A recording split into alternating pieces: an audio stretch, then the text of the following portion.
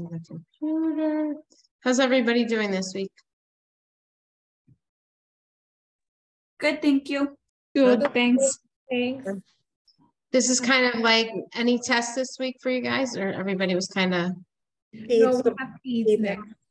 I have mental health tomorrow. Oh dear. Do we have peds after this again? Yes. Yes. We Okay, have we'll metric yesterday. we'll get out of here early. Don't worry, I'll let you guys out a little early. If I go too long, just remind me, okay? I want to congratulate everybody. I was super, super proud of this class with your exam scores this week. They were wonderful. Clear. Sorry, I'm just eating a grape. I just ran in the house. So, you know, really clear that you guys studied, put your time in, put your effort in. I was really, really impressed with your grades. So excellent job. You guys are getting it down. You know how to study now.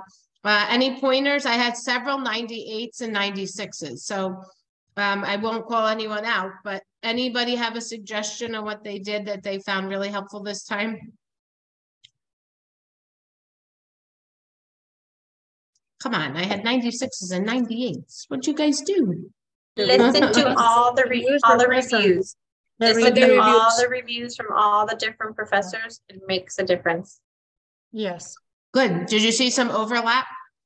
Yes. Good.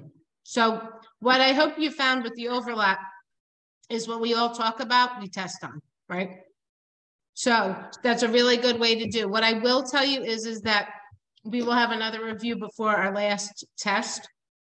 I did our mid-mods this week. So if you did not get an email from me, then don't worry, you're in good shape. It's going into our, you know, second half of the quarter. So congratulations to all of you guys. I didn't have many this time. So good. Really hard work. It's paying off. I want to go over just a few things with you guys. Somebody asked me to go over the infectious disease project. So I'll go over that quickly. And what I want to remind everybody is our APA formatting. So now we're halfway through the quarter. So my flexibility on it is going to be less. Okay. So what that means is I need you citing when you write. Just remember, you cite when you write. So I'll pull up an example for you. I don't have one right this second, but I will pull one up for you guys. I want you to remember to do that because that'll get you a big chunk of all of our writing assignments. So infectious disease is due this week, week 7. No, sorry, next week, week 7. I get confused with the weeks. What are we? We are week 7. We're week 7. So sorry. Okay, so we are due this Wednesday. Every person is posting the paper. What I will tell you is I grade you on the paper all the same. You know, so the paper is graded as a paper, and then each individual person will take a look at those peer reviews that are on there. I know there was some difficulty with peer reviews. What I want you guys to do is fill them out. You're filling it out on all of your group members, and then you will send it to me in an email. Okay, so you can't submit it. You have to save it and send it. Okay, so we'll do that. Infectious disease, there's a criteria and there is a rubric as usual. So let's just go over the rubric real quickly so that everybody has what they need to do by tomorrow. Everybody should be about done at this point, but just in case you're just have some questions, and I think one of your classmates had questions. So let me pull it up for us and we'll take a look at everything. And rubrics are really easy. Like I said, you're going to know what your score is. You could probably score yourself. Because if you look at the rubric and you do everything that's on there, then you will get the full credit. So what you're doing is you guys all picked a disease process, which I'm glad because we're going to talk about infectious disease tonight. And you're going to share some of your wonderful knowledge. So if we take a look at our criteria, can everybody see my screen? Yes. Okay, thanks. So we're making sure that we have all this included, and remember APA format in text citations. I'm going to click on that for you guys because I'm seeing a lot of us are not doing it in the site in text citations. So for basically, let me just do a quick one. So if you're paraphrasing, and I ask most of you guys to paraphrase because that tells me that you understand what you're reading, okay? When you give it to me back in quotes. That tells me sometimes that you're not understanding the content. You're just copying and pasting. Anybody who knows me, who's had a written assignment up till this point, you know that I do check your references. So please don't think I won't double check. And I only do that because as I'm reading, it's very obvious to me when people are writing with their own words and when they're cutting and pasting off the internet. So no cutting and pasting on the internet for this one. But so here's an example. So they're paraphrasing something that they read. So here, Webster Stratton in 2016 described a case of a 4-year-old who showed insecure attachment to her mother and working with a therapist on increasing empathy for the child. So see here, within the writing, we're giving the year and the source, okay? So that's your best way to paraphrase. Now, once you've paraphrased, you're then gonna, at the bottom, do your reference page, and you'll do that again. Here's another way that we see paraphrasing. Now, this is a huge paragraph, so I would tend to see this probably with your infectious disease.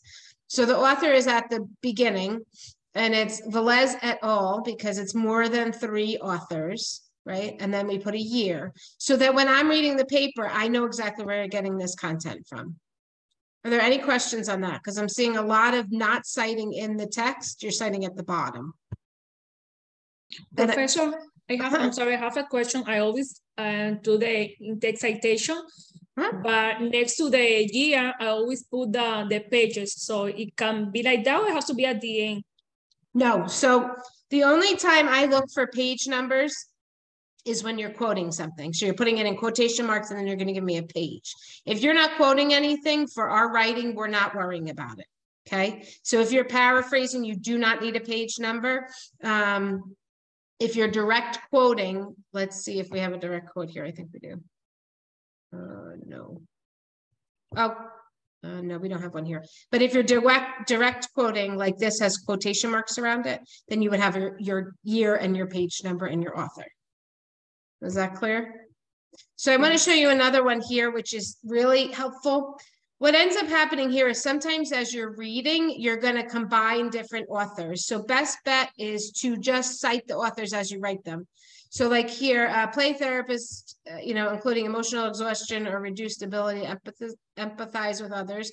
We put in our authors, and then we do it again. And then we have in our first quotation, we have 2 separate authors and 2 separate things, which is good. The more data you have, the more information you have from different sources, the better the source, the better the information is, right? Because we know we want to see that repeated, that evidence-based practice, we want to see it repeated. So see how here they cite one author and the year and another author and the year.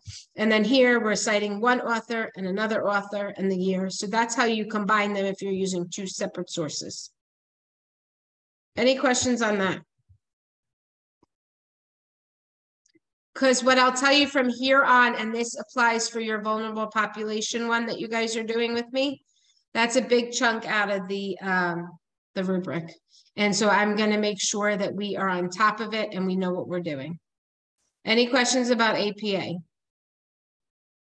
Remember, Purdue OWL is your best bet. You probably have one person in your group who's really good with Purdue OWL, so have them do it, okay? Because that's what I always suggest. All right, so now when we look back at our group project discussion, here's what I want out of your rubric. It's here at the bottom. Oops. Hey, now. Where is your rubric on this one? I have so many. Okay, so on your rubric, what you're going to make sure you have in all of them is your name of infectious disease, scientific name, cause, symptoms, mode of transmission, complications, treatment, prevention, how it is tracked and surveyed. That's a big section that sometimes gets lost. And who's most vulnerable, okay? So we want to remember all of that. We'll have our title page, but I'm not that picky about title pages and numbers. I just want you guys getting into the habit of writing and citing. That's how I like to do it. One other requirement that you guys do have is at least 2 different sources. Okay. Any questions on that? On our module under week 7, here is the peer review document. If you pull it up, it's a Word document, and you will give numbers to every member of your group. If you think your group worked fabulous together and you want to give everybody 5s, you can say on there 5 for the whole group. You don't have to do 1 for each person. But if you had a 5 and a 4 and a 2, then do for each person. Juan, you have a question? No, you're good. I'm just giving air fives to my group. Oh, all right, good. So I'm glad to see that. And I'm hoping we get a lot of fives, but you know, everybody works a little differently. But the good thing about this, it's training you guys to work as a team. And I will tell you, as being a nurse for 100 years that I am, yeah, you have to work as a team. There's no two ways around it. Even if you don't like the people, you still figure it out. All right, so I'm going to take attendance real quickly. Natalie, you're with us, right? Yes, Professor. Okay, Juan's here.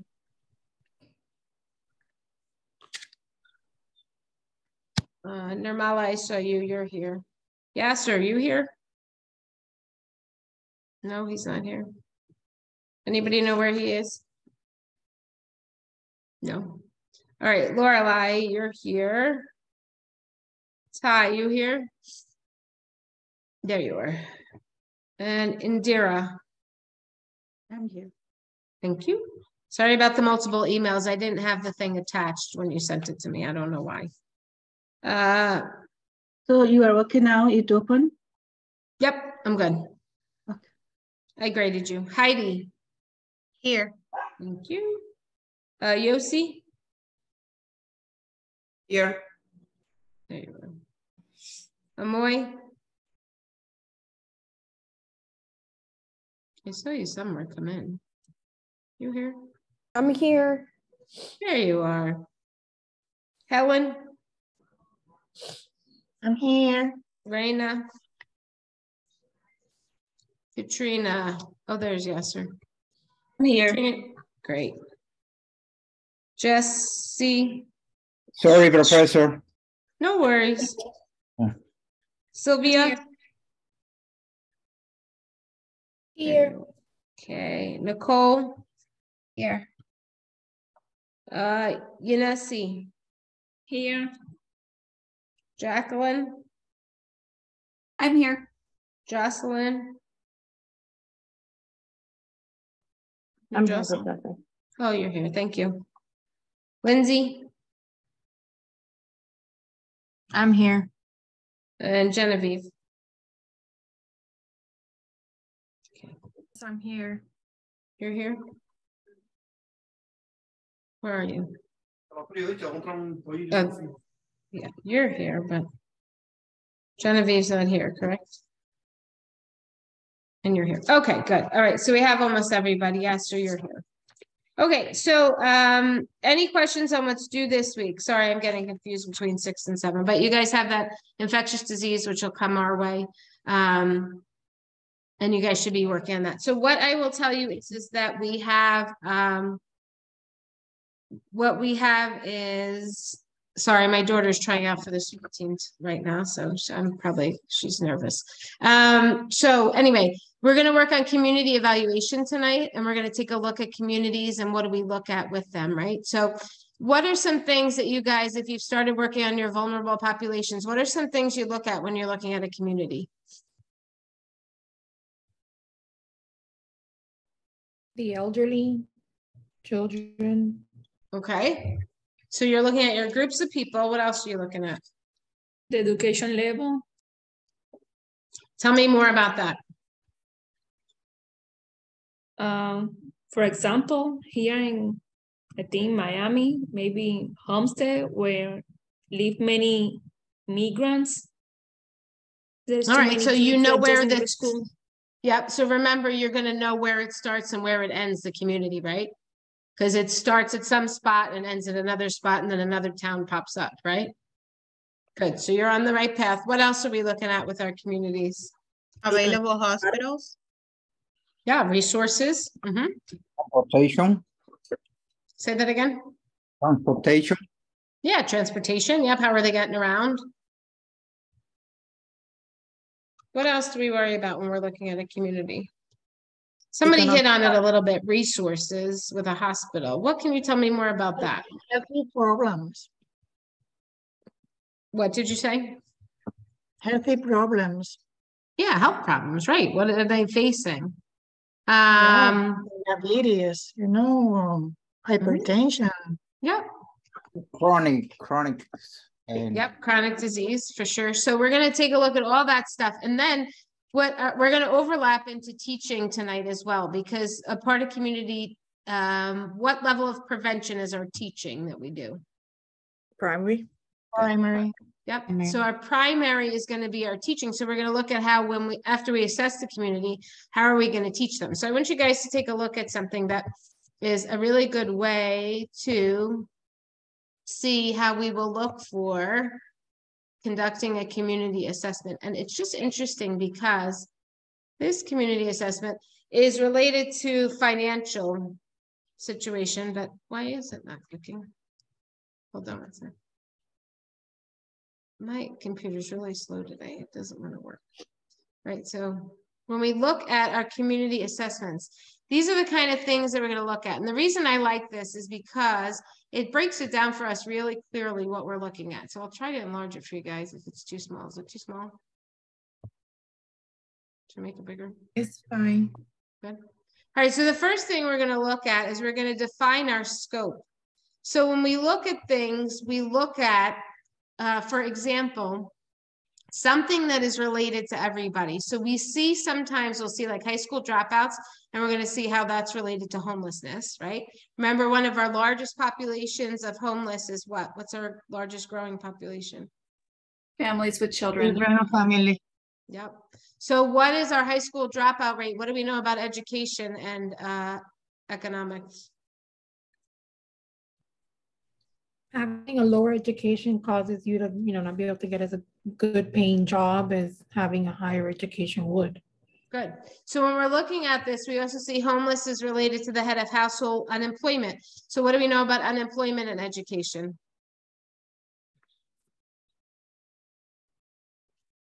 Same kind of thing Sylvia said. The lower the education, the higher the poverty level. Right. And know that our we're going to see those lower opportunities for jobs, right? Regardless where that is. And then we look like unemployment, and how does that involve gang involvement? And how then do we go back to our gang involvement and then going to high school dropout rates? So does everybody see how this is all kind of overlapping? So we're not necessarily looking at a community and just looking at the adults or the kids. We're seeing where is the overlap there. So that's an important message to look at. So we define our scope in the community, and then there's some questions that they go over. Oops. And then we decide, what are we going to focus on? So we're going to go solo, or are we going to go all together? So examine what's available and what can we find out. So with our vulnerable population group, we're picking one out of that, right? Because we don't want to have a huge scope of a whole city. Sometimes it gets too engaging too much. Okay, so then we continue on, and then we collect our data. Now, this is how you guys are doing your data collection for your community assessments, right? You're thinking about, what resources do I have? You say, can I find some secondary information? Can I just see with my own eyes in my windshield survey what I'm finding? And so we look at our different things that we can look, different sources of where we can find stuff. So we look at that. And then we determine what is true. What have we found? So are there trends in our data? Is there differences across different parts of our community? And how do we get our answers and our questions in our survey? Then we're going to, as nurses, this is where we come in. We're going to set our priorities, and we're going to do our action plan. So we've assessed. What's our next level with our ADPI? Diagnose. So this is where we're kind of diagnosing and implementing at the same time. Okay, so we're going to look at what is our priority? Is it a human problem? Is it a process problem? Meaning, is it something going on that's causing the problem? Is it structural? Is there no communication like in a rural community? And that's where we see it. Is it institutional? Is there something that we're seeing that is not working? The schools, the hospitals, the resources. And then what we do finally is our last step in any community assessment is we're going to share our findings, right? So for you guys, you're going to be sharing your findings in a PowerPoint. But what we want to make sure when we're sharing our findings is that we focus on our key findings that may relate to one overall scenario. We can use charts and graphs. What do we know about learning and readers?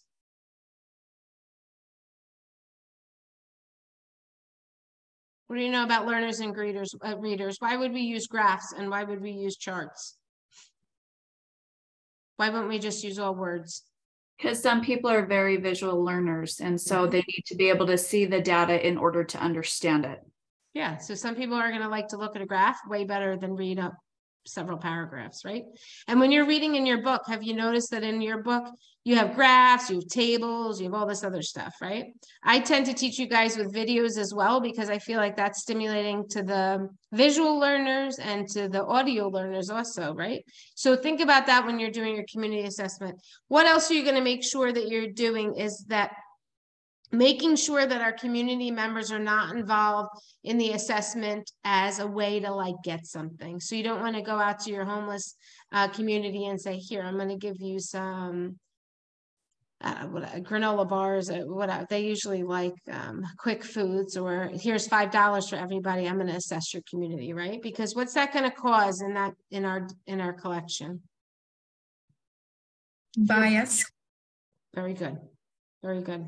You're going to see bias pop up there. And so you want to remember that when you guys are doing this as a nurse. Okay. So this is a lot of resources that this organization had, and I use it because it corresponds to some of your reading.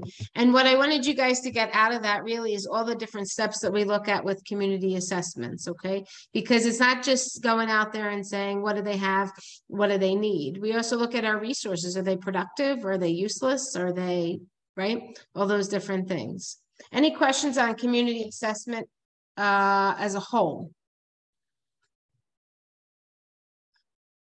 No. All right. I didn't send out your PowerPoints for this week, but I'll send them out at halftime or whatever. Okay. We will then go into economic. Let's go into education and learning. What do we know about learners?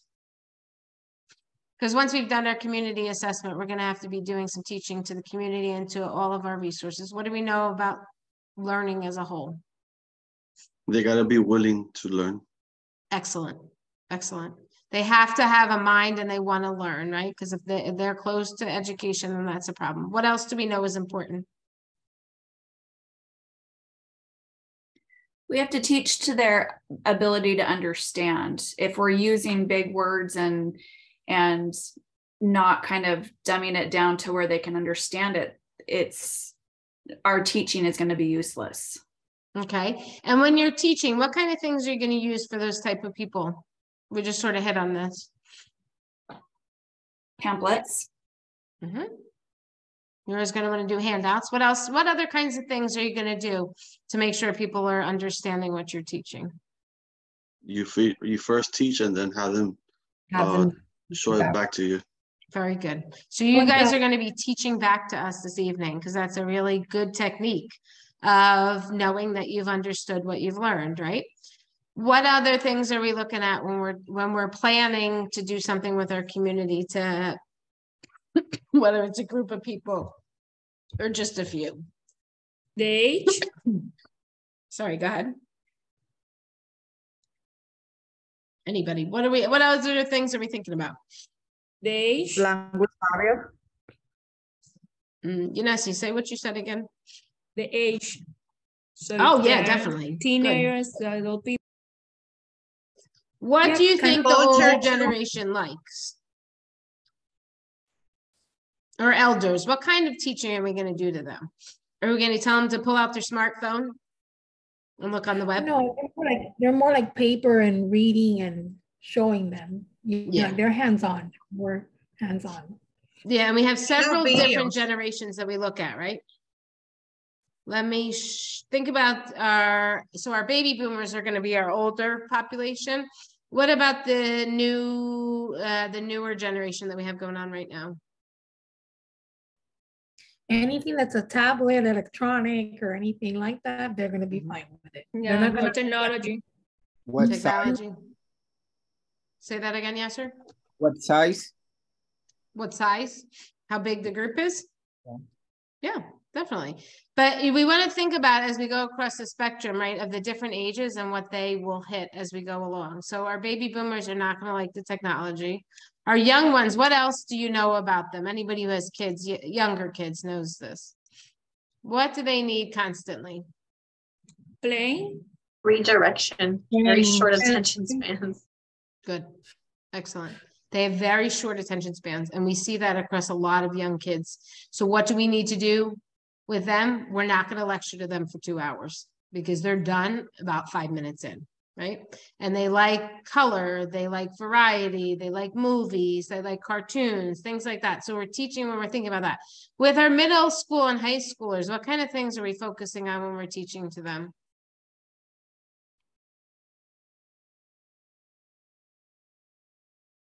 Drugs. Say that again, Helen. Drugs. No, don't do that. Drugs. Okay. Don't do drugs. Yes, that's a good one to teach them. Peer pressure, their friends, what friends are into. Because if their friends don't think it's cool, they're not gonna even entertain the idea. Absolutely. What kind of teaching are we going to do with them? Are we going to stand in front of them and lecture? Interactive teaching would be beneficial.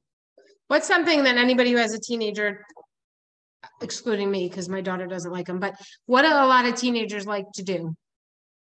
Bullying. Electronics. Yeah, they do. Rolling on electronics. What do they do all the time? They have this thing in their hand like this, right? Texting. All of them are on video games, right? Social media. Texting, video games, social media, right? Talking to this one, talking to that one. So we want to really give them some apps that they could use, right? If we're teaching them something. Oh, if you want to go on your phone and add this app, that's the latest and greatest. Or, you know, we really want to be thorough with them on good information versus information they're reading on Facebook. Well, they don't, Facebook apparently is for old people, but Snapchat and all that stuff, right? And so what that's, about, Professor, what about the sex? Because we have to teach about sex too. We have you in teenager age, right? Yeah, you want to teach that. What age of the teenager do you want to teach that? Well, I spoke with my daughter and my son's times 12, 11, 12 years old. Yeah. My middle school. Yeah. You want to do that earlier on because what we're finding and the stories I could share with you guys, but I won't, of what happened in middle school is just, you almost can't believe what they're doing in middle school and they have no idea what they're doing. So, you know, education that early is something that we as nurses can do. You know, we don't necessarily want to leave that to an educator unless that's in their curriculum. But if we are their nurse and we can say to them, this is what's safe, this is what's not safe. I'll give you guys an example. I had a student 2 weeks ago came into my office and she said that she had partaken in activities over the weekend. And I said, well, did you use protection? And she said, oh yeah, plan B. And I thought, oh boy. So I was like, well, plan B is not really protection, but so I said, are you concerned about anything else? And she said, oh, no, plan B works. I said, okay. So that gave me an opportunity, right, to teach her a ton of stuff. And I did. I took that opportunity as a nurse to teach her about, you know, what other types of protection. So just think about that, guys. We're really assessing these kids and what their knowledge is and what, obviously that's commonplace in high school. Who knew? I certainly didn't, but you know, things like that. So we'll take a look real quickly at teaching. And as usual, I have a lovely video for you guys. So I want you to think about, there's 3 domains of learning. Has anybody heard about them or read about them? That's a hard no, huh? That was in our reading for this week, but that's okay. So there's 3 different types, right, guys? There's 3 different types of learning that go on. One is going to be that knowledge where people are using their brains to get information in and get it out. There's 2 other methods. Think about what physical therapists use a lot to teach. Their emotions, emotional feelings. Good, that's one of them. Objects. Do they say that again, Jesse? You said something. Kinetic learning. Yeah. So it's psychomotor. Very good. So we're going to have all 3 of those. So Nicole said the feeling one, that's one. So good. We have our knowledge one, and then we have our psychomotor where it's movement. And, you know, a lot of people do really well. That's why you guys have SIMS, right? Because you use your psychomotor there. And your lecture is more about knowledge, and then you're going to have all over the place feelings because that can come up anywhere. So let's take a little video on this. Bloom's taxonomy should ring a bell to us. right? Sort of from another class, I hope. And so that's our different levels of learning. We started, it's a pyramid. And so you start at the very basic and you get higher up and higher up, right? So that's going to be something that we want to focus on. So hold on one sec, I'll pull up our video. Oops, I'm not going to share yet. Any questions yet so far? We're covering a lot tonight, I will tell you that, guys. So, but I'm trying to focus what I want you guys to know.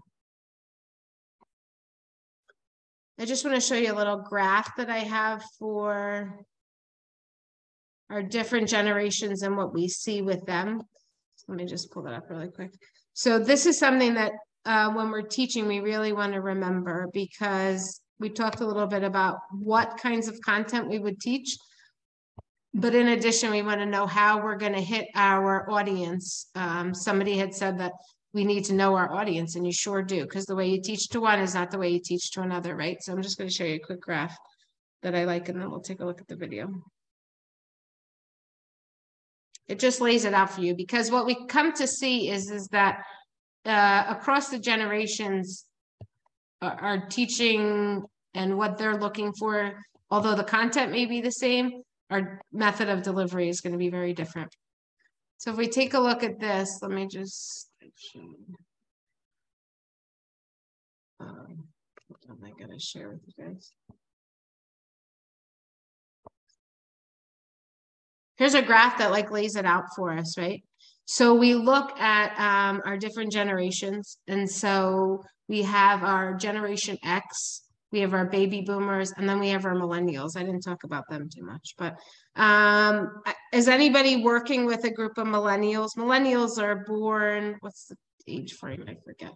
Born 77 to 97. Anybody work with young people? Some of us are in that Generation X, but so when you work with the millennials, there's this feeling of I don't need to put a lot of work in sometimes, and that's really not their fault. That's how they've been taught, because we as adults have raised kids to get you know, trophies for lots of things and all those kind of things. So when they're working in the work environment, and this is important to remember when you're in a community, they're used to getting quick responses and quick feedback. And that feedback is usually, they're used to positivity. So we want to make sure that we're giving that positivity so that they're more resilient in listening. So when we take a look at our traditionalists, these are going to be our traditionalists. You know, they're like 22 to 1945-ish time period.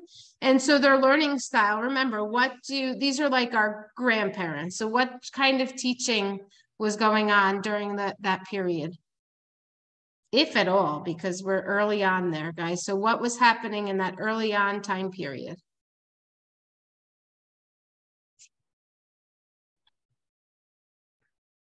Wasn't it more like working learning, not so much school learning? Well, for some, for sure. School wasn't as available as it has become, right? So that's good. What else did they know about technology? These are like grandparents, guys. So what do they know about technology? They don't know a whole lot. They're very old school. They don't like, you know, TVs. They grew up listening to the radio and listening to the programs and stuff on the radio. And so that was their childhood. And then slowly, you know, technology came about with a black and white TV, but those weren't very affordable for most people. Right. And if anybody has been in Disney World, it's just a great thing. The kids don't like the ride, but it's a ride, and you go through and you see the differences along the time period. Has anybody ever been on that one? So you spin around and you see how they've changed. Epcot. Yeah. Jessie's shaking her head, so I know she's seen it. Isn't it? I think it's called the Carousel of Progress or something. Yes, that's right. Yeah, that's exactly right. So what happens is you see this family and how they change over time. And that's really a good example. I wish I could show you guys a video because it's fun to see anyway. But anyway, so our you know, we're talking about 1922 to 45, and then we move on to our baby boomers, which is now our elder population, really.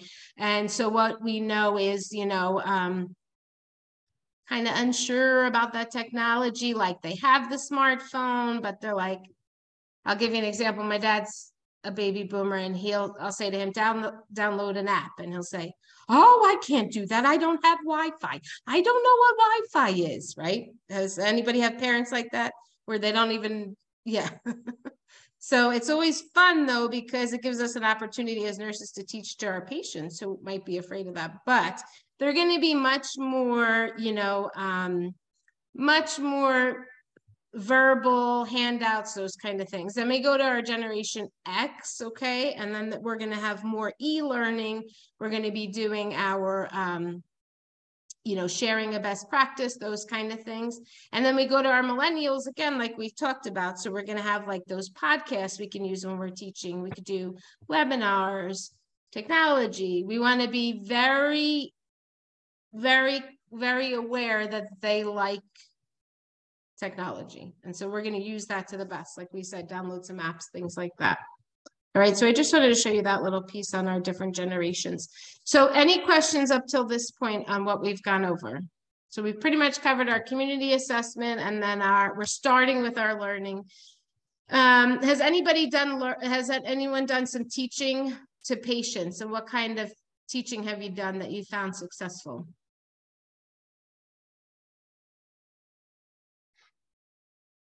Any? The only teaching I primarily do, unfortunately, it's to the hospice and just let them learn what the benefits are. That's not always so negative as it is to most of the population. They think it's a negative thing. When in essence, it helps out a lot in the home. Good. So do you do a lot of verbal teaching, or how do you teach? No, verbal. It's my thing is primarily the presentation, what we're, you know, how we manage the symptoms and what we're there for and how the benefits go together. Awesome. Okay. I'm a pamphlet, but primarily it's me talking. Okay. And who else has done some teaching along the way? I do quite a bit of post-op teaching, medication administration teaching with my patients. The medication administration, I show them, and then I have them demonstrate it back. I work in pediatrics, so I have to make sure that the parents know, you know, it's 0.5 mLs, not 5 mLs. So, you know, my patients are very fragile cardiac babies. So that's very important to have them teach back. Very good. Excellent. So that's going to be our best thing. The way to remember that is, like Jesse just said, think of those babies and how we have to really have those parents show us, right? How about, who's another group that we're going to use teach back with frequently? I work with geriatrics, and I have to do that like with inhalers and stuff like that, teach them how to use it. And sometimes do they feel overwhelmed by that? We have to remember that when we're teaching, right? They could say, right? Okay, good. You're going to see a lot of teaching with any chronic illness, right? Think about our diabetics, how much teaching goes on with that, right? So you're not just teaching them about their body, but you're teaching them what to eat. You're teaching them how to do insulin or how to use a pump or all those things. So it can be multifaceted. I'd just like to welcome Dr. Brown. She's joined our class this evening. So welcome, Dr. Brown. Thank you. Okay, so guys, we're going to watch a little video. We're going to transition a little bit into the different types of learning. Okay, so we talked about it. We have that feeling, we have that knowledge, and we have that psychomotor. And we will go over some mnemonics that'll help you guys remember. So just give me a second and I'll pull up our video, okay?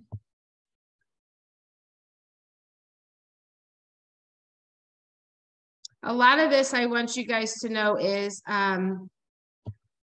you know, a lot of what we're learning tonight. And what helps is that you can apply it when you're thinking about it, right? Because even as student nurses, we're doing a ton of teaching. You know, I don't know, has anyone experienced in your clinical where the nurses say, oh, can you help me teach such and such? Anybody seen that? Yeah, I actually, last weekend, the nurse that I was with, she was discharging her patient, and she had me, she's like, well, this part, we just read it to the patient word for word. So if you want to do that, you know. Was she standing with you at the time? Yeah. Okay. Literally looking over my shoulder, making sure I read the words correctly. Yeah, sometimes it's a good thing. That I'm glad to hear that. So sometimes what happens is that as nursing students, we are put in a position where we're teaching, but I'm glad to hear that, oops, hold on.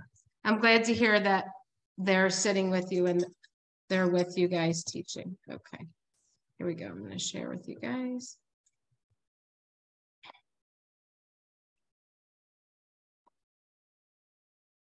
This. Oops. Where'd that go?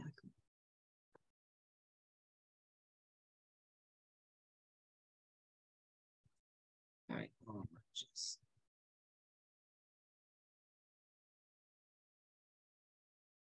Sorry, guys, for the ads. They're so silly.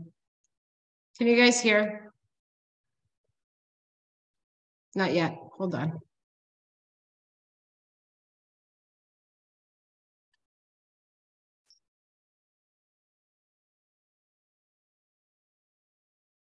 Oops.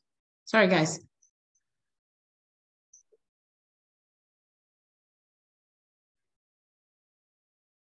We could see it, but we can't hear it. I cannot hear it. Okay, no worries.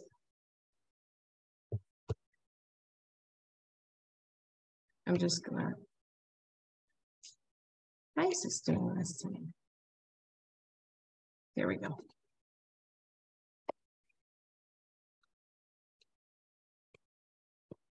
I think it's doing it to me because Dr. Brown's here. How many videos do I show you guys? And it works just fine. Hold on. Where did my more go? All right, let's see how this is. Oh, okay. This is like, isn't this the way, guys? Ah, there you are. Don't go away. Okay. All right.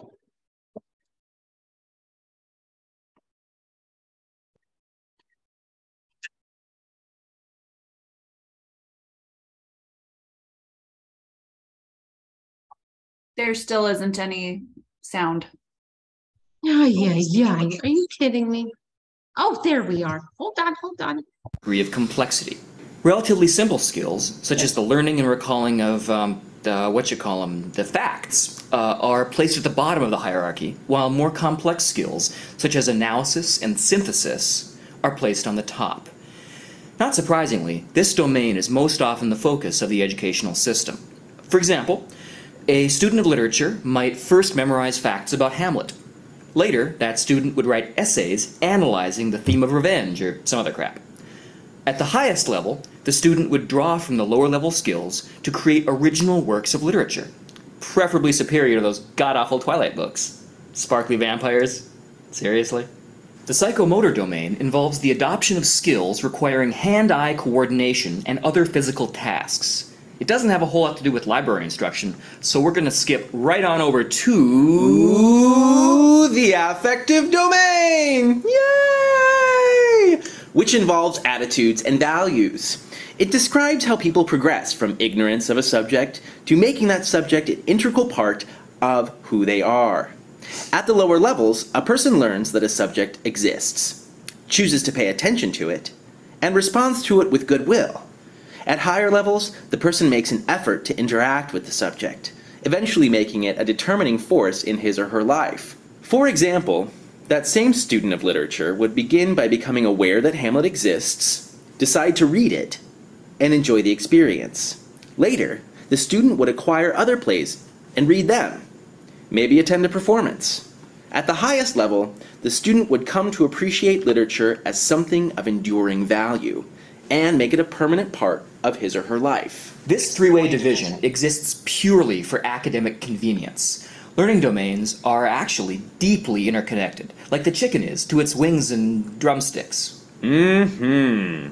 Just as the chicken becomes significantly less cute when subdivided, learning tends to suffer when domains are addressed in isolation. Build your brand online with. Alrighty. All right, so that was just another way that we can take a look at our domains of learning. And what did we notice in that video that corresponds with what we were talking about with different types of learning? What did you notice on that video that the guy did? Very visual.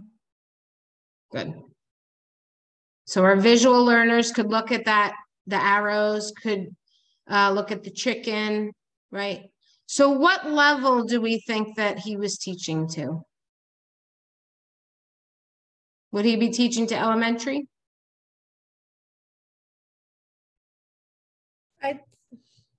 Maybe like middle school, high schooling.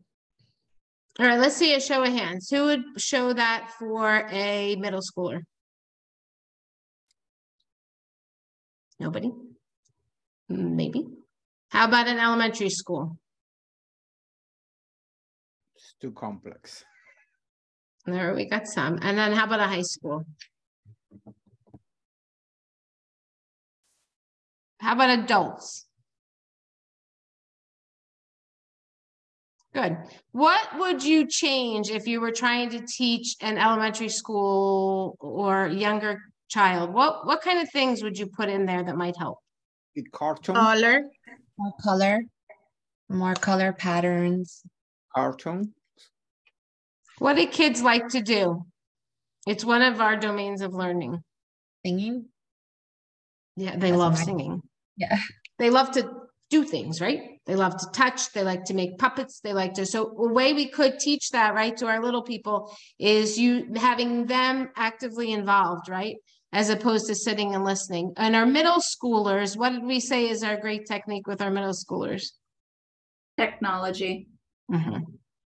So we could have them on their phone, maybe, you know, guessing games or doing something like that, right? And then our adults, we could, but what's the holdback with that one with adults? Not everybody has technology, you know, a phone available with that technology. Okay, and so what if they do, they don't necessarily know how to use it. Good, and what if we were teaching this to a large group of adults? We put it up on a, you know, a big fancy board. What do we have to be really sensitive to? Not slides, maybe? Say that again, Sylvia. Like slides, maybe? Yeah, slides. We can use slides for it. But what did you guys notice? You might not have noticed because you guys are using higher level thinking at this point. What did anybody notice about the language in that? Oh, it was like very simple language, like very, you know, even the book they use as an example, it's something that middle schoolers would read, you know, Twilight. I know because I read it. Okay, but what I wanted you guys to see in that, and do I have anybody who's English second language? I do. I know I do. Yeah, I know I do, guys. So wasn't some of that language hard?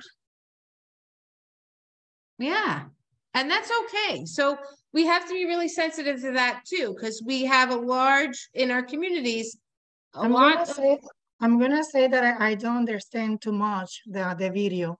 Okay. Sometimes maybe because the chicken goes and you know that's maybe too fast. Yeah, too fast. Too fast too. Yeah. Good. So I want you guys to be sensitive to English second language because we are going to be teaching that. What kind of communities are we going to be teaching that in? Where are we going to say English second language?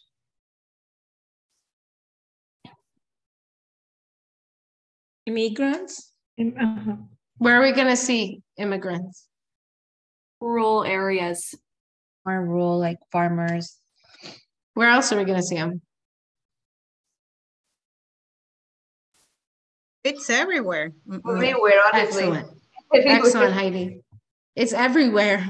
It's everywhere. It's rural, it's urban, it's north, it's south, it's east, it's west, it's everywhere we are. So I want you guys to think about that when you're planning that some accommodations you can make, right, for English as second language learners.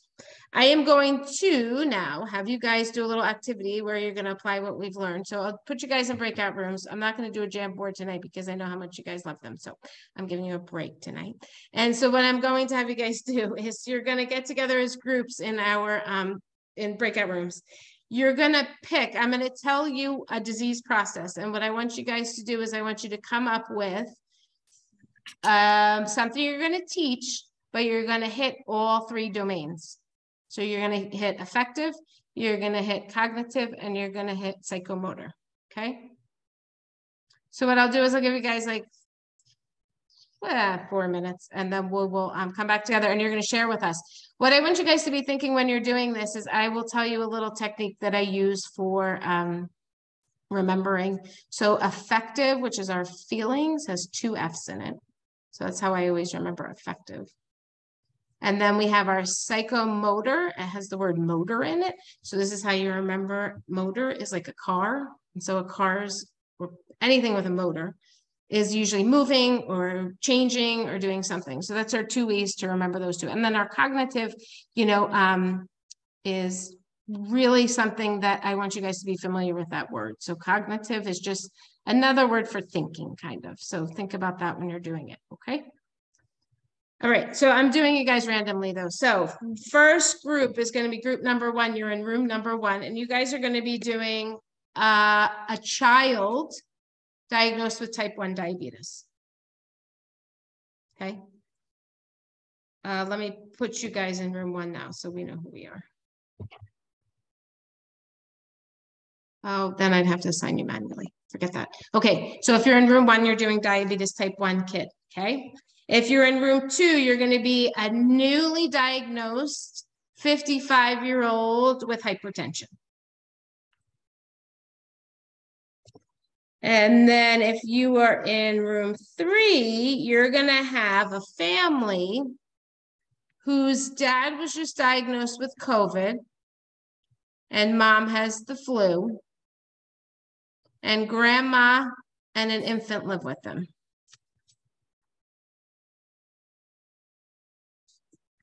Okay, so we're going to use all of our knowledge that we have and do that now, okay? So you guys are going to have big groups tonight, so everybody can contribute, and then we'll come back together and see what you're... I'm sorry, and you say the grandma doesn't live with them or live with them? What did you say? Yeah, grandma lives with them. Thank you. And let's do one more, because this will be fun. One more is school-aged kids about smoking.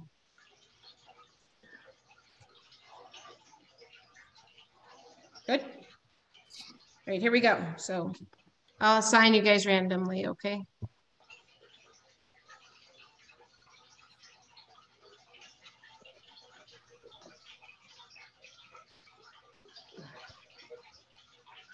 Okay, here we go, guys.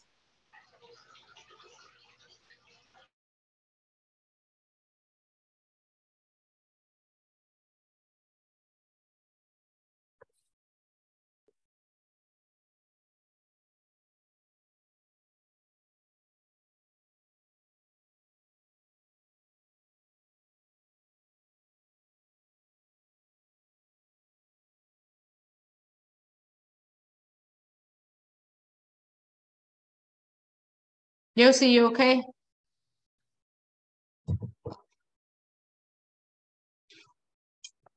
Dr. Brown, do you want me to assign you as a co-host? Do you want to join in the rooms? No, I'm just here observing. Okay. I join in with them. I go in with them. Yeah, and go ahead. Talk it go through. ahead. Yeah, go ahead and go.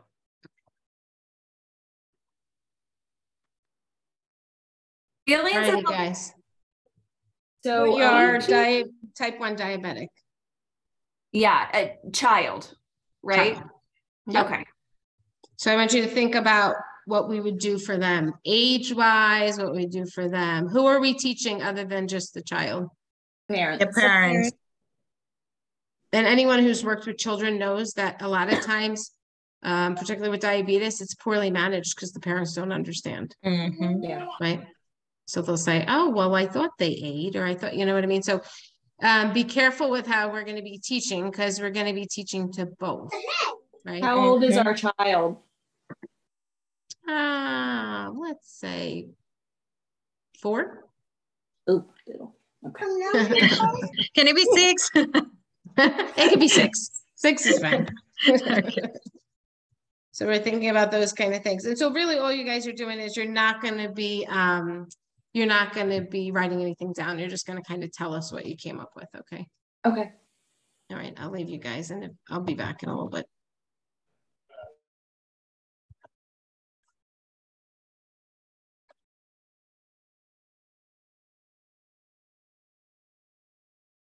Like cognitive affective meaning feelings.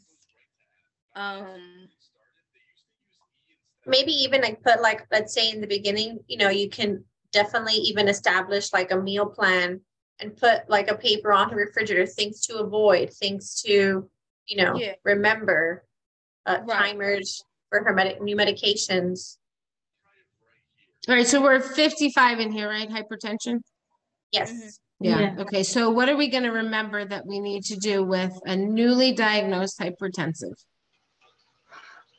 Teach them how to monitor the blood pressure at home. Okay. Yeah, I was. Teach them about nutrition. Fall into the psychomotor diet. Diet. Good. Yeah, we was talking about developing a diet plan that can fall into more cognitive area, I think. Know the symptoms of hypertension, know when to call the doctor, when to, you know, seek help. Yep. One other thing we want to know with them is what are they probably going to be diagnosed? I mean, what are they probably going to be prescribed? Right. An antihypertensive medication. What do we know about antihypertensives? They can cause your blood pressure to go low, very low.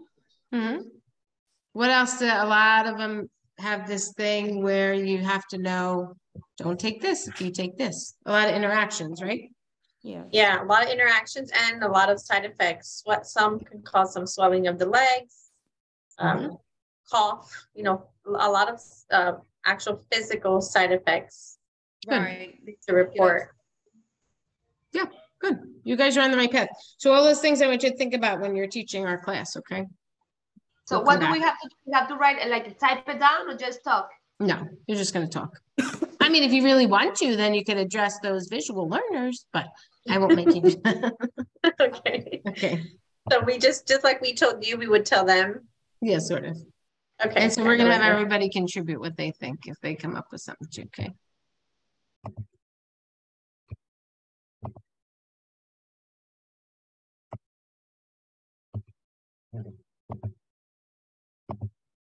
Top of the chain. Right. So I think we should ask for example, to the dad, we should ask him, hey, do you wanna stay here or you wanna go to a hotel? Because I mean, I think we should let him decide since they are like a more mentally. Yeah, to protect the family. Their mentality is different than the young people. Yeah. And in this situation that you guys have, you really want to be thinking about feelings, because imagine how overwhelming that is in a household. Yeah. Right? Because everybody's feeling pretty scared, maybe. Yeah, just pass it to the infant, to the grandmother. Good. So how might you find out the feelings of your people? Worried? I mean, yeah, they might be worried. What's a therapeutic kind of method for you to get some information on how they're feeling? You ask. Yeah. Yeah. So what happens if somebody said, how are you feeling? I know if somebody asks me, I always say fine. Don't you guys? I always say, I'm fine. You know? Yes. So Yeah, we want to definitely. do something that's really open-ended, right? Right, and probably more focused on what we're really aiming to get an answer for, maybe. Like, how do you feel about having COVID and there's an infant in your house? How do you feel about that? Good. That's something important to remember when we're trying to assess for feelings. And what do we also know about feelings as a whole with people? Is everybody open to spill the beans? No. And it especially depends on the culture that they are. Definitely not. Like we know our Mexican culture that we had on our test, right? The big thing we knew about them is they want some chit chat with you. So they're not going to just want to talk about COVID and the flu. They're going to talk about, oh, this happened, or, you know, or you try to start that conversation with them, right? Good. All right. We're almost done. I'll have you guys come back, but you're just going to like kind of talk to us and we're going to put in some things when you talk. Okay. Okay.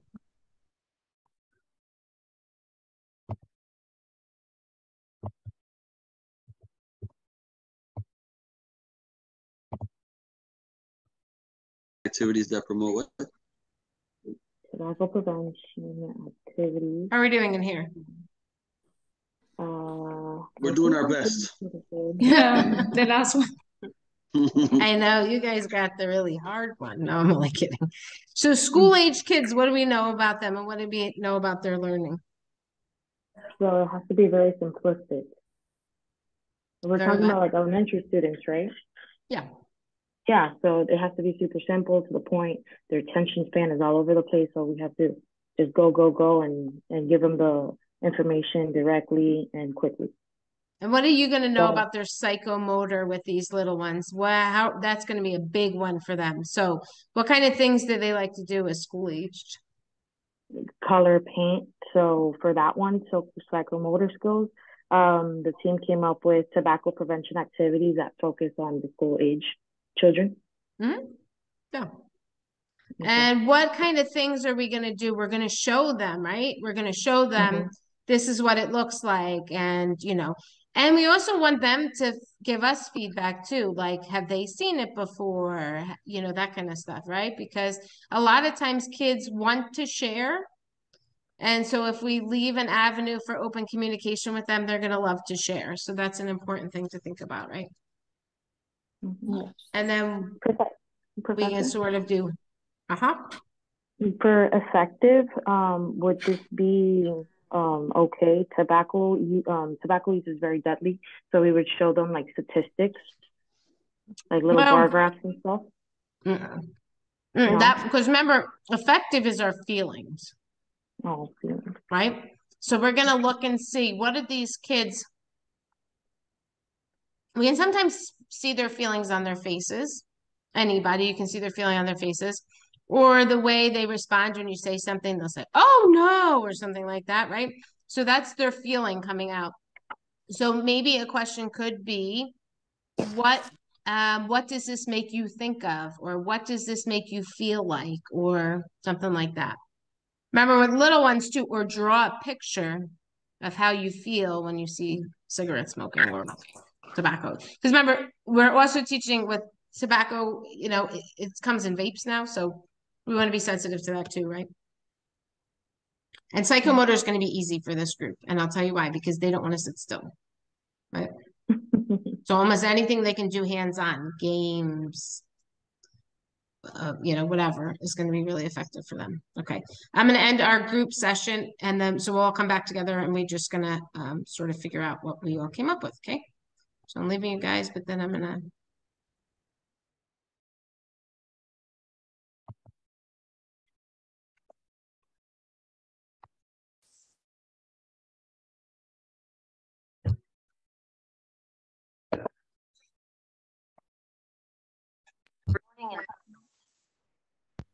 This meeting is being recorded. All right, we're all coming back. You guys are coming up with some good ideas there, so I'm glad about that. I don't know why I just said it's being recorded. I was recording it, but maybe someone somewhere along the way is recording. All right, guys. So what I wanted you guys to do is apply what we learned, and you guys came up with some really good ideas. So our first group was room number 1, and we had a child diagnosed with diabetes. For the group, it was a 6-year-old. So, okay. So we have a 6-year-old type 1 diabetes. Tell us a little bit about your group and what you came up with and what you were thinking. Hi, so we had a 6-year-old with diabetes, and so we knew that we would have to teach both the parent, actually the parent more so than the child at 6, but you know, teaching the child a lot too. The psychomotor teaching we would do would be with the testing, the test strips, how, giving injections, how that going to feel, and then also having them do that teach back so that they're getting that muscle memory. And then how the symptoms would look to the parents, how they would feel to the child, like if they were starting to get hypoglycemic, if they would feel, sweaty, lethargic, things like that. And then our affective learning, for the child, that it's okay to feel frustrated, because there's a lot of changes. He's not always going to feel like they're going to feel left out from the peers sometimes with the different things that maybe that he feels like he can't eat this or he can't eat that. And then for the cognitive, learning the medication schedule, learning, I didn't write down the rest of it, but we did talk about it. If somebody in my group wants to hop in and finish that. Sure. Somebody help Jesse out there. Basically that, sometimes when you have this condition, the learning can have some moments of spare, like it's a little slow because of the fogginess or how you feel. And that doesn't mean exactly that it's in the child development. It's just part of the condition. Okay, good. How are we going to assess the feeling though on a 6-year-old about how they feel?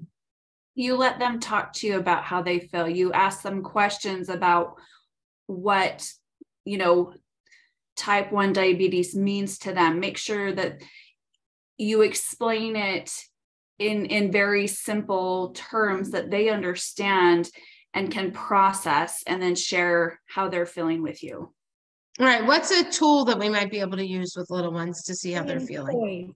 You can bring in toys, since that for them is the whole, that's bringing it down to them, so they can bring in the toy to let them explain this is what, what's going on, and see if we're all on the same page. Good. I remember you can always use, like we use something in the hospital with all our patients, remember pictures for pain? You could use something like that for feelings, right? A smiley face, a flat face, a sad face for a child. Wouldn't that help? Faces. The faces, you mean? The faces? Yeah, faces. Yeah. Or the numbers. But when they're little like that, they may not know numbers. They may not know one comes after, one comes before two. But good, very good. Group number 2 with our hypertensive 55-year-old.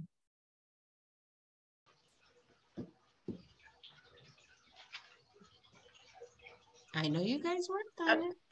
Okay. So we had the 55-year-old newly hypertensive. So the main issue is it's teaching the new diagnosis. So what symptoms to report, what symptoms to look out for, what side effects and medications can bring them, reminding maybe pill box set up to know the medication, to remember to take the medications. What kind of learning is a pill box? I think psychomotor. Why would it be so? You're right, but why would that be? Well, because they physically have to, pre-fill, put it in, set it up, maybe write it down somewhere, set a timer, because it's all new, so you could forget. Okay, good. Let's keep going. Diet, we would teach diet. It's a big one with hypertension. What foods to avoid, maybe even putting up like a pamphlet or pictures of things to avoid, especially in the beginning, so it becomes the new normal of what not to eat, in case they're like a visual learner. And what domain would that be? A picture, a list? I'm not sure. Somebody help her out. What would a list of things to not eat or eat be? Cognitive. Okay, Amoy, why is cognitive? You're right, but why would it be? Because it's more about learning, and you have to actually think about it and process it. And you're reading it. Good. Really, yeah, it's a list. Yep. Good. All right. And then what else do you guys have? I mentioned monitoring their own blood pressure at home. That could be a psychomotor. As far as effective, I mean, she's 55. I mean, you can just kind of offer her some report, I guess. Like, I don't know. You could, but how would we assess the feeling on a 55-year-old? I mean, ask her questions. Are we going to say, how are you feeling?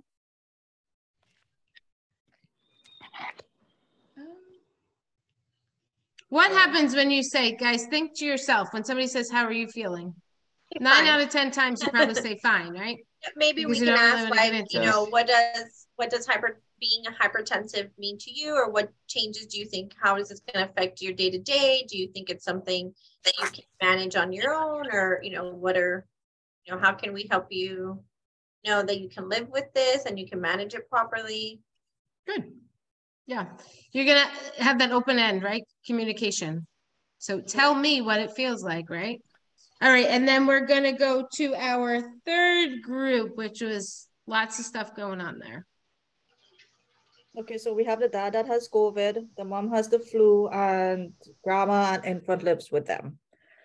So the effect we're looking at, obviously COVID and flu is a big thing. Lots of people die like every year with it.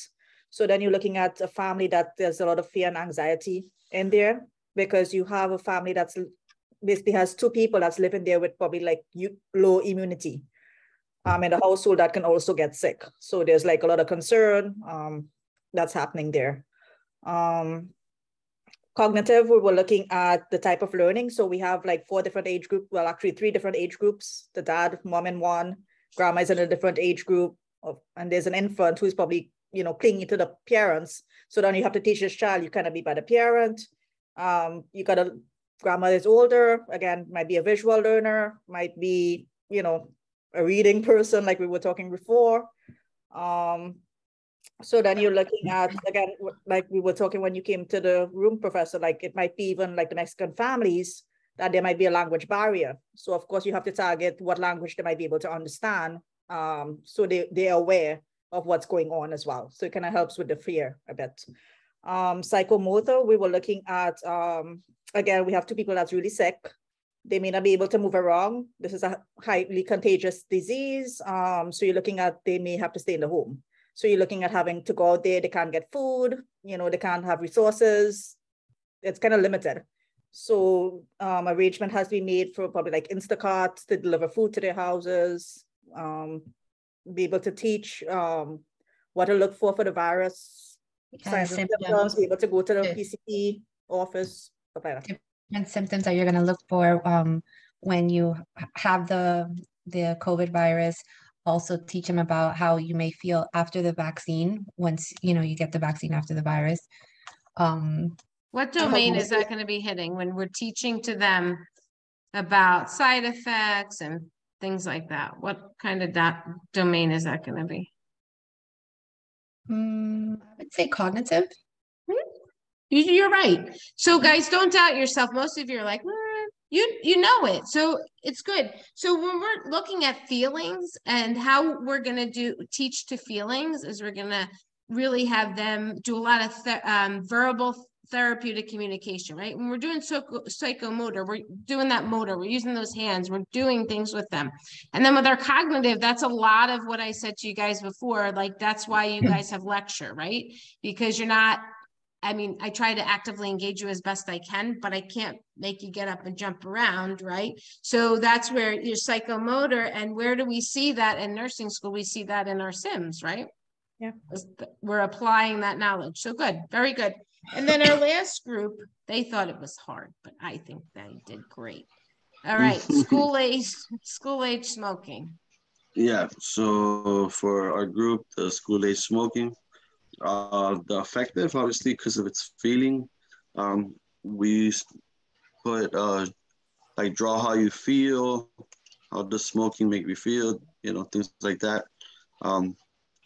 We kept it short and simple, but the cognitive ideas that we came up with is like poster boards or showing how smoking is bad, you know, thinking about different ways of symptoms and stuff like that, of like how bad smoking can be and affect everybody around them and themselves. And psychomotor, we thought of like tobacco prevention activities, you know, to promote, you know, and then about how have they seen it before? What are they, you know, stuff like that. And then like the activities, since they don't want to stay still, just, you know, post, like I said, just doing activities to show how smoking can be bad and stuff like that. What's something we could do for their psychomotor, teach them psychomotor, because they like to move around. That's true. Little ones tend to like to move around. So what are some things we could do with them? We came up with it like this, painting and stuff like that, right? Painting? You guys could play games with them, right? Games. Particularly if it's a painting, group. stuff like that. They love games, right? Those kind of things. Good. We're not going to be giving them a lecture about it because they're going to tune us out quickly. Okay. And that's developmentally appropriate. So that's what we should be seeing. All right. Good work, guys. So I want you to know those 3 domains pretty well. And I think you guys are on board there. Now, you guys have a PEDS exam, you said, following our class, right? So let's do this. Instead of a 10-minute break, can we take a 5-minute break? And then we'll come back, and then I'll get you guys out so you're ready for your PEDS exam. Okay, so it is now 7:16 Eastern time. So we're gonna go till 7:21. Good. Okay. Thank All right, you. I'll see everybody in 5 minutes. Thanks.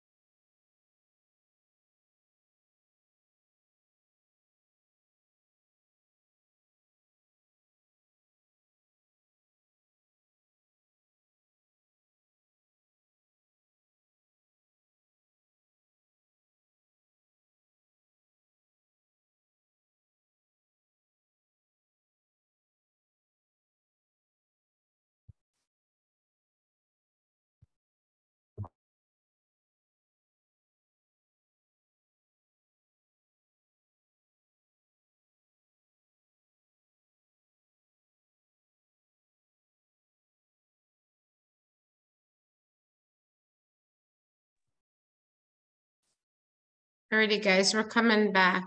Sorry, I know it's such a short break, but I want to get you guys out of here a little early. All right, so the next topic, we have 2 topics that are left to cover tonight. What I will tell you is the first one we're going to look at is going to be our chapters on violence. We have 2 chapters on infectious disease. What I want you guys to know about infectious disease, you guys already know most of it. When we're looking at infectious disease, we want to know how it's spread. So like our HIV, our hepatitis, how are those ones spread? Gonorrhea, chlamydia, how are they spread? Through sex. Yeah, through body fluids, right? Yeah, body fluids. Body fluids. Who's going to be most vulnerable for those kind of things are going to be those that have some mental illness is a high risk category. What else is a high risk category? Immunocompromised. Well, they'll be immunocompromised, but yeah, definitely. What else? Homeless. What kind of, say that again? Homeless population. Yeah, homeless. We see vulnerable. Go ahead, what? IV drug users. Yeah, good. That was what I was really looking for too. So those ones that are compromised, who are compromised for part of our vulnerable populations, right? Are homeless or teenagers, are, well, it's usually pregnant adolescents, but those kind of things. I want you to think about that when you're thinking about who's most vulnerable. You guys know how they spread. You guys did some research on infectious disease. So therefore, I feel comfortable leaving that in your hands. Okay, do a little reading on it. I think HIV is the one we focus more on. There's a whole lot of information out there. Best resource you can do on these sexually transmitted diseases, I will tell you, hint, hint, CDC has a wonderful thing at cdc.gov/STD. And that will be your sexually transmitted diseases, gives you tons of information, signs, symptoms, treatments, prevention. What is our prevention going to be with our STDs? Safe sex. Yes. So sorry. Abstinence. Yeah. Where are we going to teach? How are we going to teach that? Use condoms. Yeah. We're gonna not give out condoms because that crosses the line sometimes, but we are gonna have them available or tell them where they're available, right? We're gonna have, we have in process right now in the United States of America, we have needle exchange ports, right? Where people can dump their needles and get new ones. So think about those kind of things with our infectious disease. All right, for the last section of the class, what I'm gonna do, because violence is our last 2 chapters, what I'll tell you is this is a very sensitive subject for lots of people. So what I want to tell you is that we're going to do a Kahoot with it. And the only reason that we're doing that is because I think that's a good way to teach about it. Please, if it's a sensitive topic for you, I understand, and I will be sensitive to that. What do we know about violence in the United States of America? That it's on the rise. On the rise, where do we see it? In homes. In homes. In homes. Where else? The workplace. The teenage population. School. Yep. Yep, you guys are all right. The workplace, the schools, everywhere. Violence is on the rise. COVID had an impact on mental health, and that is what we saw with COVID was an increase in what kind of violence? Does anyone know? Domestic violence. Domestic, yeah. Why was there an increase in domestic violence? People were together and Stuck together. Together most of the time. Yeah, everybody's stuck in the house together, right? And Yeah, they're like, oh, boy. frustrated. And what also happened with employment, right? Yeah. That kind of tanked a little bit for some people.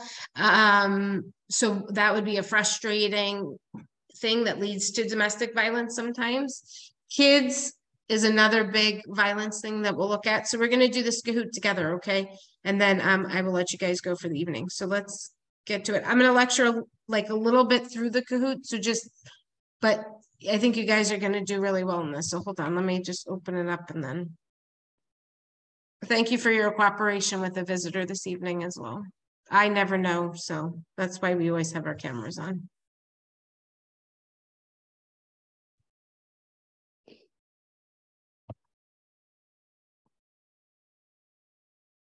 Come on. Sorry, guys, my computer's so slow tonight. I don't know what is going on.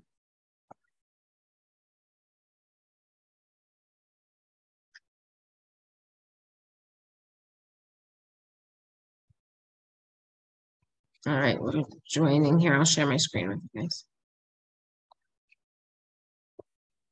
All right, here's our PIN, 4479614.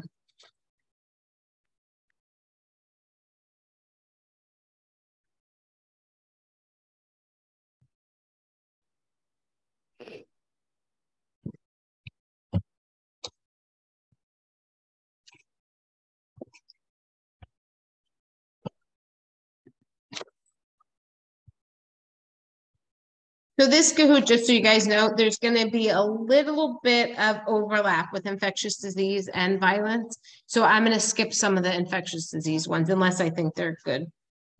But there's a couple that I'm like, you guys already know.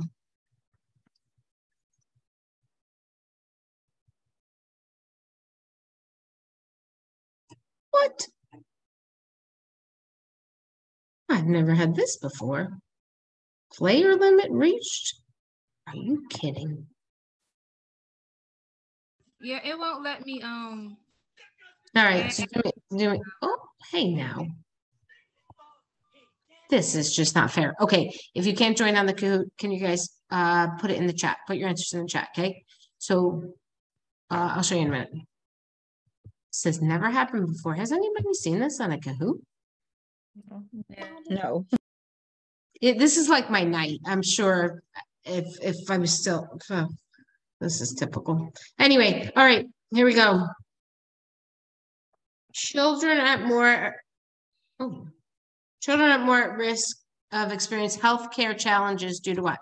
Whether, race, personal income, or having health insurance. Whether's A, personal income's B, the race is C, and D is having health insurance.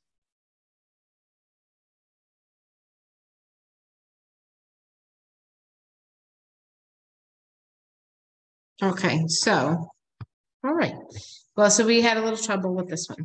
So what I will tell you on this one, if I were writing this question, I would have taken 2. And what that is because race or ethnicity, we do see a higher rate of certain things with children genetically, right? We know the importance of genetics, and so that's where this question is coming from. And personal income has a huge impact. Why does personal income have a huge impact?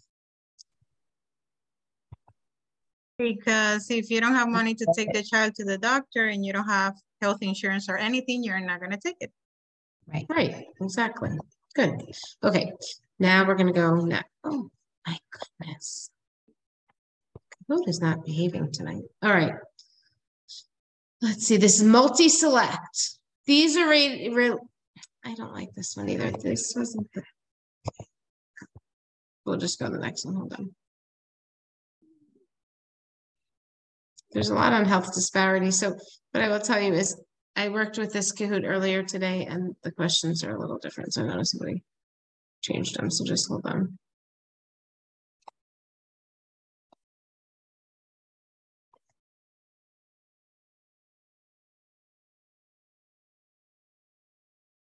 Yeah. Maybe I shared the wrong one. Okay, we're not going to do this tonight. I'll tell you that much. All right. So what I will tell you about abuse that we will take a look at, we'll take a look at a case study. How about that? And that'll let us do it. And then this is just not helping tonight. All right. Let me share my screen with you. We'll do a case study together. Okay. So we have, somebody want to read that for us?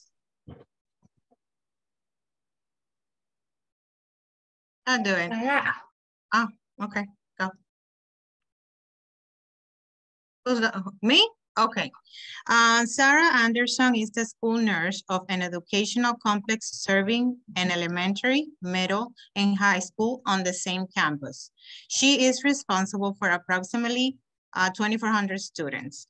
She has a medical assistant who helps monitor compliance with the state mandate immunization documentation. Sarah's role is primarily related to illness care and treatment of students with chronic needs. She also organizes all students and parent education related to health promotion and disease prevention. All right, our first question, you guys will put your answers in the chat. Mrs. Anderson has recently been seeing a 12-year-old for complaints of vague symptoms. She comes to the office almost daily, and the nurse has noted a trend with the time of day. She appears anxious and nervous when she's deemed ready to return to class. What problem could be suspected by Miss Anderson? She's seeking attention. She's got ADHD. She wants to be a nurse, or she's being bullied.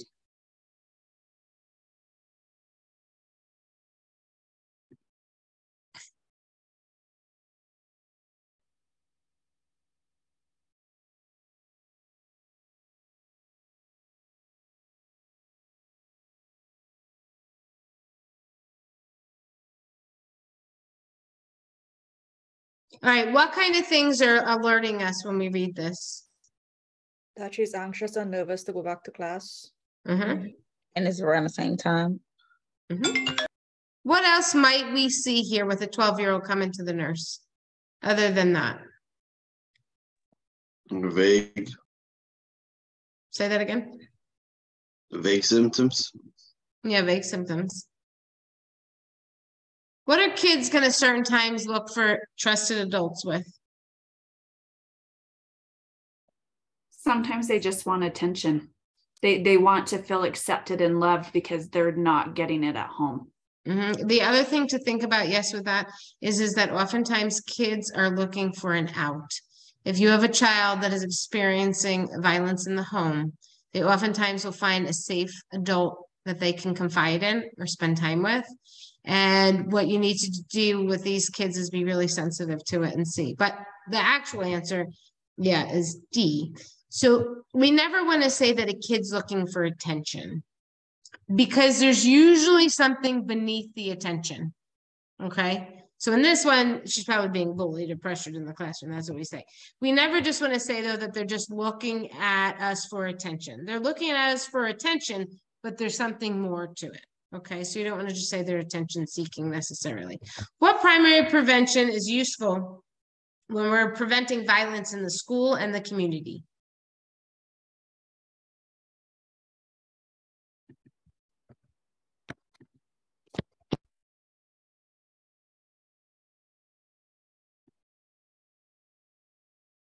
There should be a keyword that you guys are focusing on here.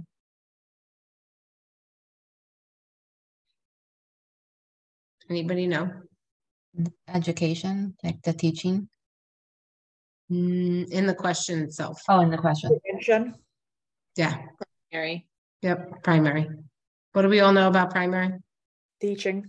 Teaching, education. So we could probably look at all of that and decide without even looking at the answer, what do we all know it is? Teaching, educating. That's what we're doing, right? Organize a violence screening day. What kind of prevention would that be? Secondary. Secondary. Good. Referrals to appropriate community organizations. That's probably Tertiary. Tertiary. Tertiary and tertiary, because we're already sending out. Support groups is going to be our tertiary as well. Right? Okay, good.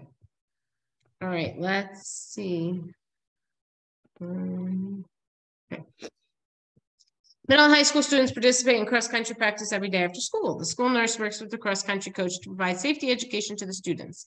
What measures are taught to the students about reducing vulnerability? And this is a big part of what we're going to look at, is our vulnerability to violence. There's going to be more than one here, guys.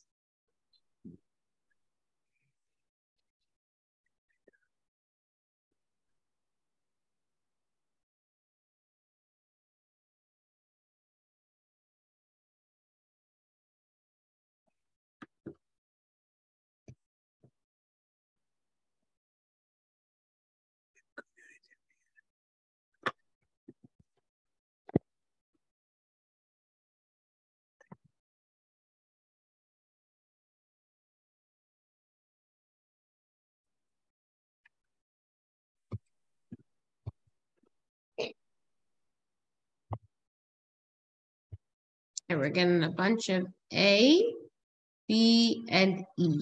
So when we look at our answers, very good. We have our people take measures to reduce by improving their security. We're going to organize crime watches.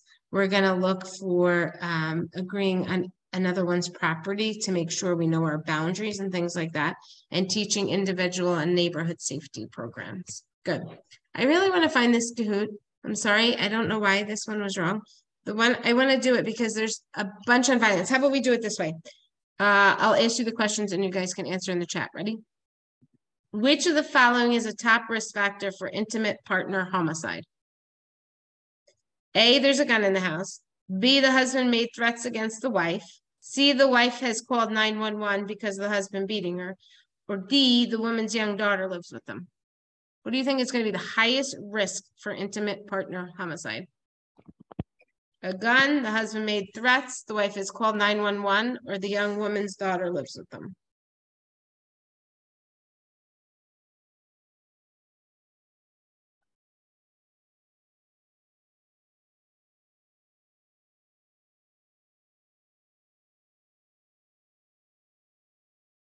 Interesting.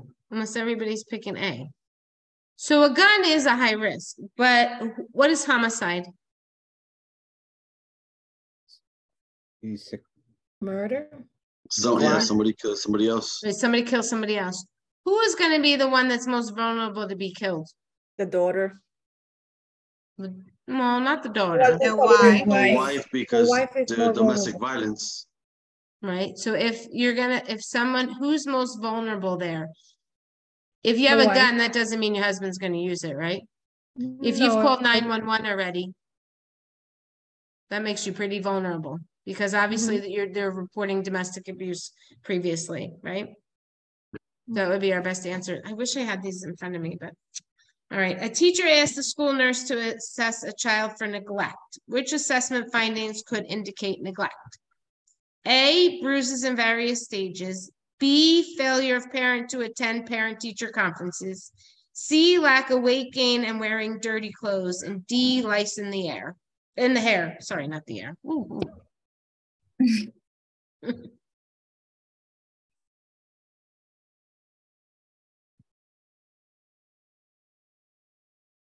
All right, we're getting mostly C's, which is correct.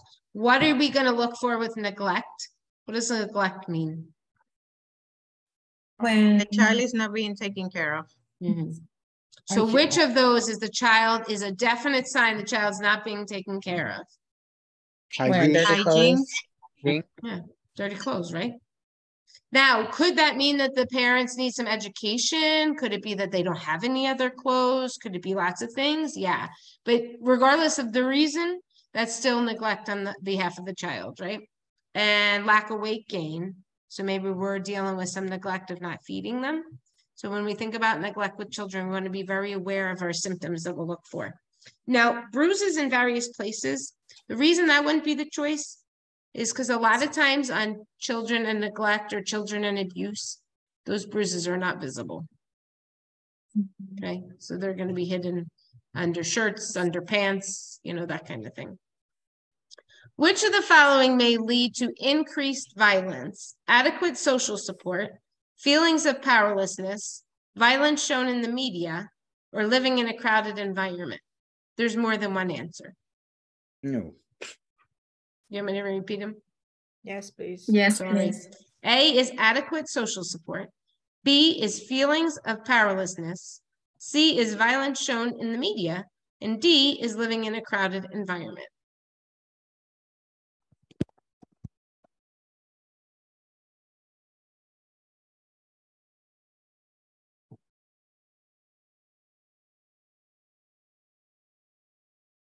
All right, we're getting all over the place here. So the answer is 3 of those.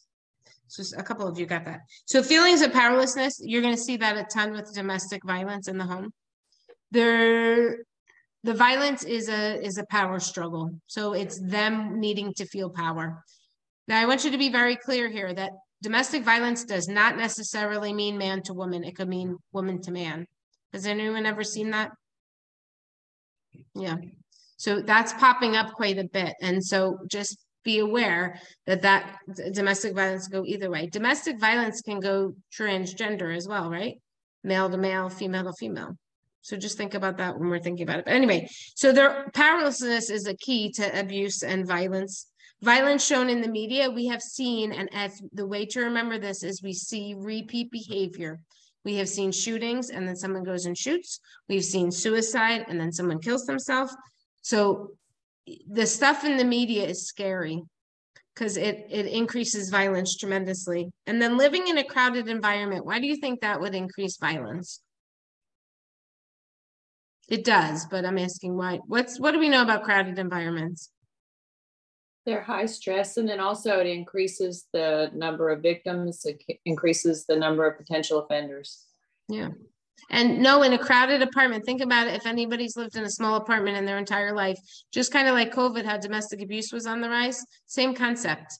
Everybody's smushed on top of each other, right? And everybody's frustrated with everybody. So keep that in mind. All right. Number one cause of death worldwide. Number one cause, ready? Chronic disease, infectious disease, injuries, or terrorism. Worldwide, remember.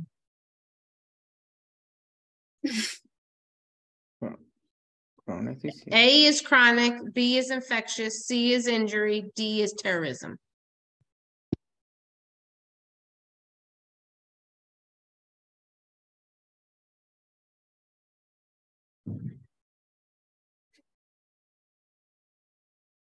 Your answers are interesting tonight. All right, so chronic disease in the United States is one of the leading causes. What I will tell you is infectious disease worldwide is the number one, okay? And a lot of people picked injuries. Injuries are for one age group. What age group is that? Adolescents. No. Oh, the school-aged, yeah. School-aged kids, they fall off, they break their arms, they run in front of a car, they do all kinds of crazy stuff because they don't know. All right, we'll do two more and then I'll let you guys go, okay? I really shouldn't let you go early, but I know you're taking a test. So, and those of you who don't have a test, you can stay on if you want. I'll go over more questions with you or whatever you want.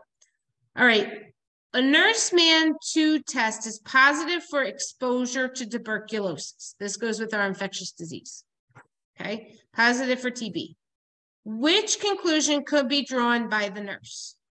She has TB, she's been exposed to TB, the test is inaccurate, or the positive test is probably due to something in the testing.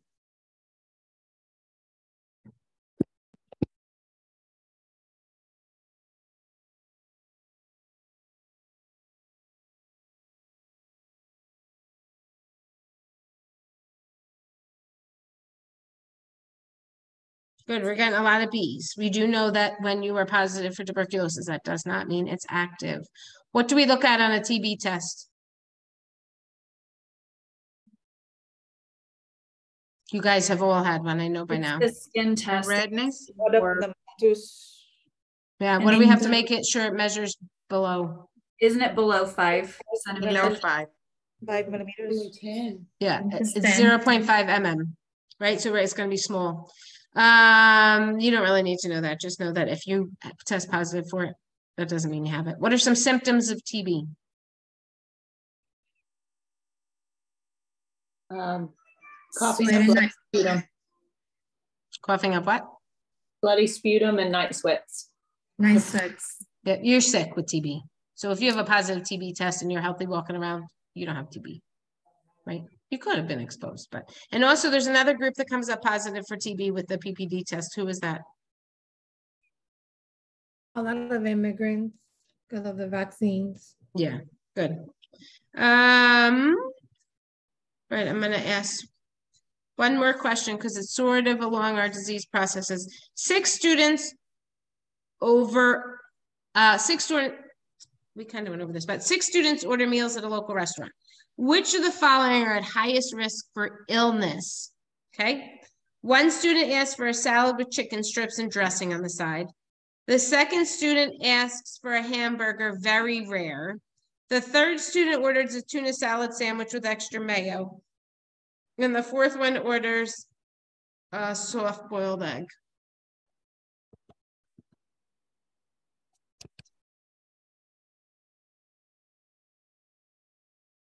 Good. Somebody who answered B. Why is the hamburger the most risky? Because it's not cooked properly. What's that thing that we get from not cooked properly? Salmonella. Mm-hmm. Yep, and it'll make you sick. All right, guys. So at this point, I will give you 15 minutes to get off and go study. What I want to go over, though, with you very quickly, please, is what I need of this week. I have had a couple of you guys who are not answering the attestation questions. I will tell you, Dr. Brown is on top of that, and you will not pass the class without them filled out. You got to go in there. You got to answer the questions, okay? If you're a little late, send me a quick email. You'll be fine. Don't worry. But I need you guys to answer those, okay? And most of you are doing that, so don't stress about that. Number 2, you have your infectious disease. You're going to be handing in. Everybody's handing it in separately. If you have any questions on APA or anything, email it to me tonight and I can help you guys fix it. And then I'll send it back to you, okay? So if you guys are nervous about that, just because that's a big part of our project, I mean, our, whatever you call it, rubric. I think quick question while we're on that.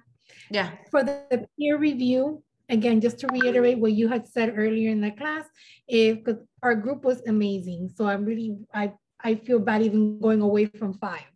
Can I just say that we all did well and then that's it? And we all just, because we all concur with that. So if there, so what I will tell you, if 3 out of the 4 were a 5 and 1 was a 1, fill out 3 for, 3 for 5 and the 1 for 1. If that makes sense. No. So you don't have to grade everybody separately. If everybody worked, did their part, was happy, then send me 1 peer review and say the whole group got a 5. Good. Perfect. Okay. Thank you. And the only reason that we do that is so that we can get some input, because there's a lot of times people won't say if a group isn't working well, and then it's not fair if somebody's done the whole project, right? We all know. Right. No, that was not our case at all. Like, yeah, honestly, no, I'm not saying it is, but I'm just saying. And if I find this Kahoot, I'll post it for you guys because it was a really good one. Yeah, can you send us the Kahoot? I'm gonna try because I don't know why they changed it on me, but what do I know? Okay. So if I can find it, I will send it. And I'll send out our PowerPoints for this week. We went through violence relatively quickly. What I need you guys to know is you got to be really therapeutic with it. Have your ears open at all times. Look for signs and symptoms at all costs. You know who's most vulnerable for violence? What kind of risk factors are we going to have for violence? Young people. Young people. People that have had abuse before. I was going to show you guys a video. I will not do it because I don't want to take your time, but there's an ACE study that's out, and what they have found is children. It's a study that was done many years ago. They find children who have these ACE studies, so a divorce in the family, a chronic illness, their risk for poor illness is increased. I may show it to you guys at the beginning of next class, but it's a really interesting study to look at from Kaiser Permanente and had run it. But anyway, but I'll let you guys go now. I know I've said that 3 times, but you guys can go. Good luck on your PEDS test, and I will see you guys next week. Thank you, Professor. Thank you. Bye. You're welcome. Bye. Bye. Good night. Professor. Yeah. Really quick. I already my project. So in the last part, we says reference. Sometimes it shows blue. So should I leave it like that, or should I put it like hyperlink? Is it a website? Yes. That's why it's turning blue. The only thing I would do is go to your Purdue OWL. Remember that website? Type in you can just copy and paste the website and then post it in the Purdue OWL, and it'll show you how to cite it. So just do that because it'll make it easier for you. Don't worry about the blue. I'm not really worried about the blue. Okay, thank you. You're welcome. Have a good night. Thank you too. Thank you. Hi, Katrina. Hey, I want to just schedule an appointment with you for to meet this review my exam. I just want to review my exam. Yeah. Okay. Do you want to review it now?